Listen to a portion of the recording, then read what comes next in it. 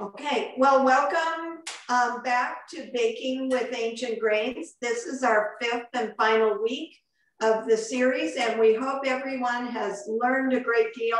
I know that as Erin and Caitlin and I have worked on this project together the last month or so, we've all learned from each other. So I hope that you've learned some things too. So with that, once again, I'd like to introduce Caitlin Youngquist from up in Worland. She's the ag educator for Washakie County and up there in the Bighorn Basin. And she's going to give us a little more on the field trials they're doing with the ancient grains and some more information to share with us. So take it away, Caitlin. Well, thank you, Denise. This has been a really fun series, and it's got me inspired to try a few new things and to continue my adventures with baking and cooking with ancient grains. What I'm going to share with folks today is a little bit about the research that's going on around the state as part of this Wyoming First Grains project. This is a picture of the research field in Sheridan, where we are doing some trials looking at the water use and the nutrient use of some of these grains compared to a modern wheat. And what we're finding is that they can thrive in a lower input system, meaning they need less nitrogen and particularly less nitrogen than some of their modern counterparts. So we still have a lot to learn there. And we know that there are very many different conditions, challenging growing conditions around Wyoming. And we are growing them on 5 farms and 3 research stations around the state. And one thing that we have found is that einkorn is probably the most challenging to grow. It's the earliest ancestor of wheat. And particularly because it is very slow to get started, and that means it's less competitive with weeds. And so if you have a lot of weeds in that field and that einkorn is very slow to get started, it's not very competitive. But once it gets going, it's a beautiful, tall grain. And one farmer that's growing it for us found that his cows far preferred the straw from the einkorn to the barley straw, which I thought was interesting. And the emmer is a little bit more competitive than the einkorn with the wheat. We actually have 2 different kinds of emmer we're growing. One is a blue emmer, and then one is a variety from Montana called Lucille. And they are doing really well. We've had some beautiful fields of those around the state. And then the spelt is even more competitive because it's had more effort put into developing those varieties around the country. And so it's pretty competitive and actually is very comparable to wheat with how it's grown. And there also are some forage varieties of spelt. So that's some of the things that we found. They do well, like I said, in low input systems, and that could be a great fit in Wyoming. And we look forward to exploring that a little bit more. We're also doing some research with malting, comparing how emmer and spelt malt compared to barley. And we found it's actually a little bit more challenging in the hull. Barley is typically malted in the hull when it's used for making beer. When we malted the emmer in the hull, it was problematic because the hull is so big. So it needed to be dehulled, run through our dehuller equipment, and then remalted. So we're still learning a lot about that as we go, and the possibility of spelt or emmer as kind of add-ons for craft brewing or unique flavors in beer, and the potential market for that for a Wyoming product. So we're pretty hopeful about that. I mentioned the nutrient and water use, and we're also looking at the nutrition. So there's a lot of confusing information on the internet about the sort of the miracle nutrition of these ancient grains. So we're working with our UW faculty to analyze some of the different samples we've grown around the state and look at some of those products and see what the nutritional profiles really are, minerals, protein, a few things like that. And then also developing those markets. So is there a market in Wyoming to work with bakeries or restaurants to use some of these products and develop Wyoming markets? So that's what we're doing with this project. We're really excited to be a part of it and to be working with the nutrition team to develop some recipes for an upcoming bulletin. And you may want to know where you can get these grains. Unfortunately, we do not have a retail outlet yet through the university. We will hopefully soon at this website, the Neolithic brand website. If you're coming through Worland, please stop by the extension office and I will gladly get you some samples. Same thing if you're in Powell, you can go to the university research station there in Powell and pick up some samples. There's a new company called Wyoming Heritage Grains. They're located in Powell. They sell to farmers market and they're very active on Facebook. And I highly recommend you check them out as well. They have a variety of heritage wheats and I believe they have some emmer as well.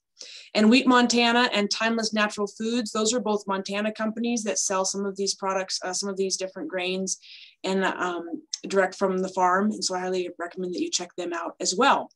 So best of luck with your experimenting and cooking with ancient grains, and I look forward to having some Wyoming product that we'll be able to share with you. It's all you, Denise. Okay. Well, thanks again, Caitlin, for sharing. And once again, if anybody has questions for Caitlin or myself or Carrie down at Sarek, just give us a call. We will be posting on the website some more resources on the Facebook page, I should say. Some different things that we have found and want to share, and also kind of an overview of the Wyoming First Grains or Ancient Grains project. So we're going to be sending that, and it'll have Caitlin's email address on it and Carrie's, and kind of gives you an overview of what they've done so far with the project. And we're going to be posting that. We're also going to post create a recipe using spelt from Utah State University, and bulletin from the Wheat Foods Council on ancient grains, and then some different recipes that the Neolithic brand and ancient grains here in Wyoming, some spelt salad, spelt grain bowls, some different recipes that we have shown. As Caitlin said last week, we've just done the baking part, but there's a ton of other things you can do with these grains. So hopefully by some of our extra things that we'll be posting, you can get some other ideas of what to do. So with that, we're gonna start our last recipe of the series. And these are called English scones. And they're basically a biscuit type product, but just kind of a little fancier maybe. We've done these a couple times with our 4-H kids, and they really like them, and they're really simple and quick and easy to put together. So the first thing we're going to do is, in our large bowl, is mix our flour. And this recipe is not a whole wheat recipe, but we make it into one. We're going to use 1.25 cups of the spelt flour and 1.25 cups of all-purpose flour. The recipe does call for just 2.5 cups of all-purpose flour, but we like them made with the spelt or the whole wheat flour. So we're going to combine our flour, and this is a recipe that freezes well, so you could make them ahead of time and then just bring them out when you're ready to serve them. The way we like to eat them is with strawberry jam, and usually the freezer strawberry jam, and some whipped cream. But they also say just any fruit jam or with clotted cream. I have had clotted cream once in my whole life, and I like whipped cream a lot better. So that's what we serve them with, is whipped cream. These would make a great dessert, or kind of if you're having a tea or something, these would be a great addition to that. And again, we want to spoon our flour into our measuring cups lightly and not pack it in there, or else whatever product you're making will be way too dry. So with that, we're going to put in our salt, which is 1/4 teaspoon of salt, which is not very much.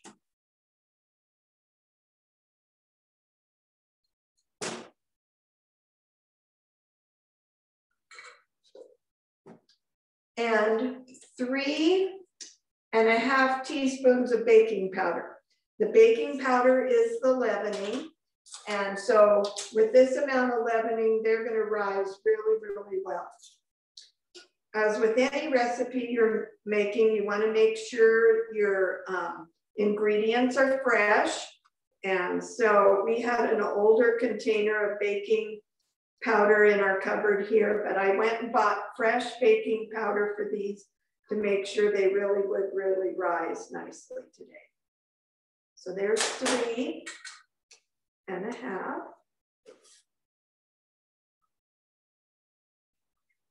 And the trick with this much baking powder as well is you want to really get that mixed in so that you don't, as you're eating, don't kind of bite into a pocket of baking powder because it can be very, very bitter. So with that, we're going to use our spoon and just whisk this together, stir it together really well. And then we're going to add real butter and 3/4 of a cube. And you want it to be really, really cold. So 3/4 of a cube is 6 tablespoons. The colder it is, the better.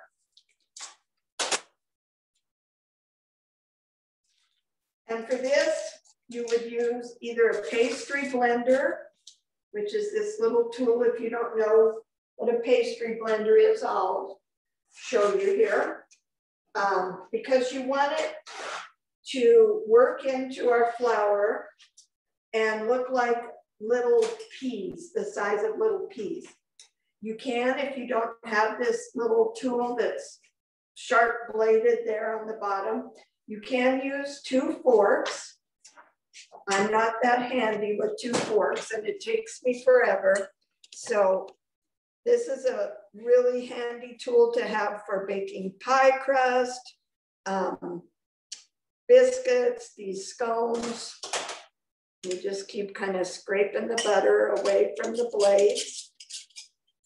And it doesn't take long until all the butter is covered in the flour. And I just bought a new pastry cutter, and you're looking at probably a $7 or $8 investment is all. So it's not a crazy high expensive tool that you're not ever going to use. But if you're going to do a lot of baking and biscuits, it's a really good investment.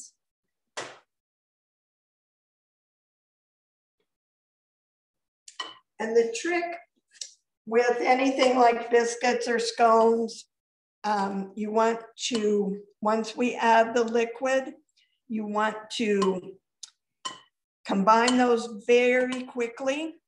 You don't beat them till they're really smooth. You just till the dry ingredients are wet or moist.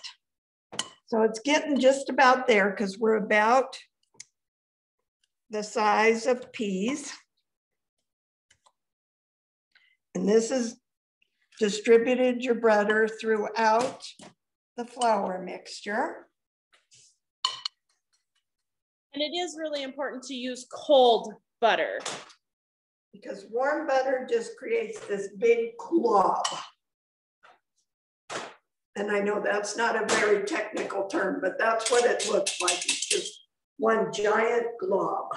Okay, so, and it's a good thing you should always reread your recipe because now I'm gonna have to, I forgot the sugar. And we need 3 tablespoons of sugar. So we can take our pastry blender and blend this back in. It's always good to reread your recipe. And we have found doing these little Facebook Lives, no matter if you know the recipe or not, it's hard to talk, do the recipe, and measure correctly all at the same time. So we're gonna have to invest in a teleprompter that stands over here behind the camera. That would be wonderful because it always doesn't fail that you're going along and you think you have everything.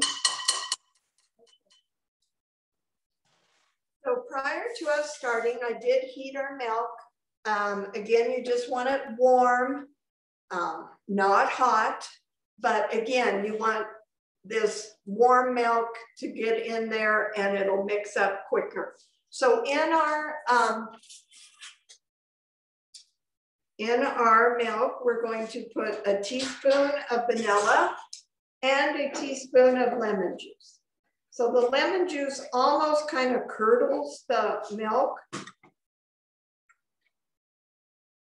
And we're going to let it sit for just a minute.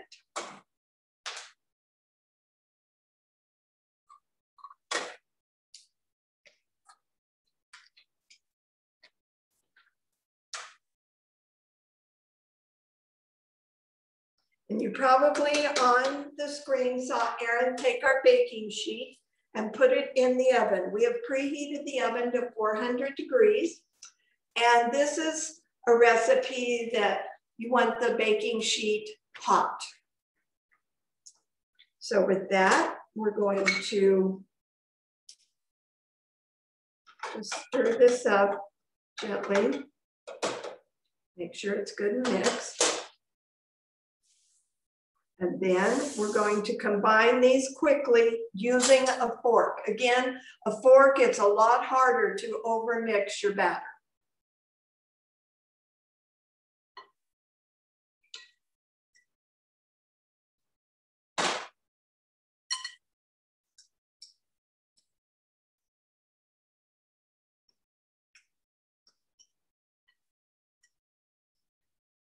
This is another recipe that, like Denise said, we've done with our 4-H kids, and it's been very successful. So it is a great recipe to do baking with kids because there's, you know, minimal ingredients to get measured and mixed together. They like the pastry cutter. They learn several different skills: measuring, stirring with the spoon, stirring with the fork, stirring with the pastry blender. So lots of skills. Come on, mix up here. And teaching the kids how to properly stir, we have really learned, is something that is really important, because they like to stir like one little corner about an inch across. So teaching them to stir everything together and to, you know, pull everything off the sides of your bowl. Okay, with that, we have a little extra flour in the bottom, so we're not going to add any more flour.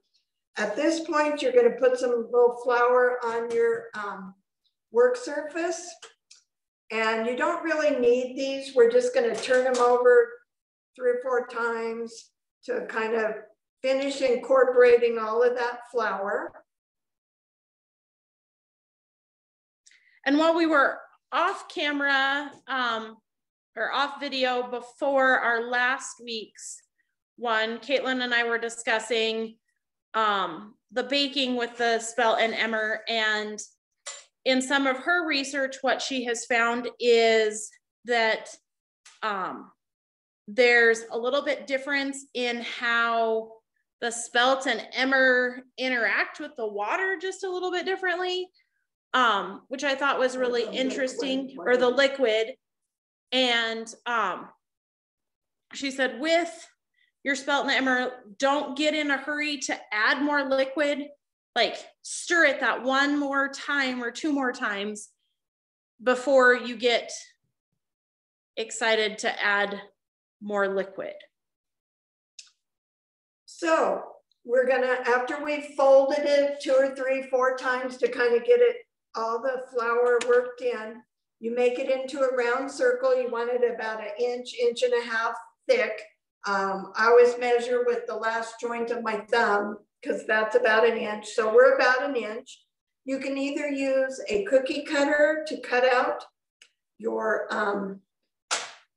scones, but what we have found that we like better, because with the cookie cutter, you cut, and we're gonna get 4, and then you have to kind of shape your dough.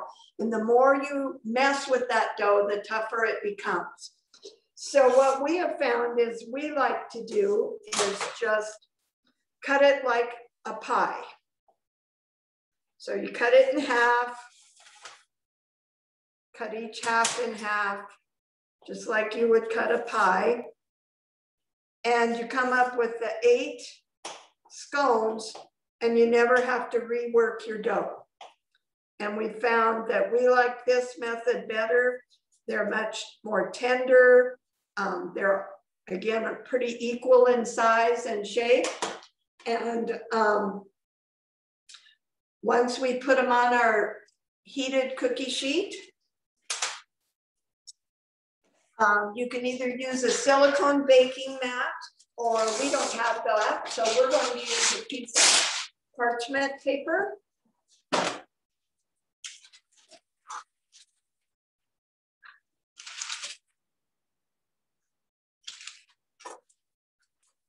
And we'll just put each scone on here.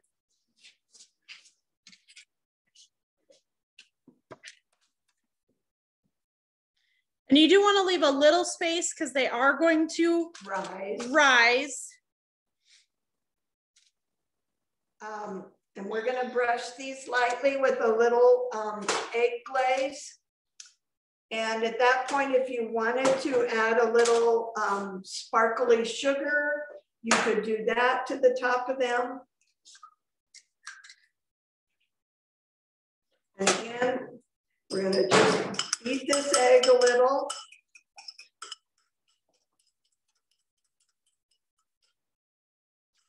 And you can put it on either with a pastry brush, or I just fold up a little piece of paper towel.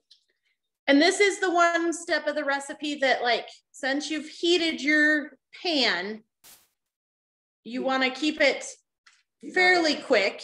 You got to work kind of quick and get. And then, like, this is brush for a kid to help would be handy, because that's easier for them than the paper towel egg method. They both work. The pastry brush is just a little more kid user friendly. And now Erin is going to sprinkle on our we just have some decorator sugar, like the bigger.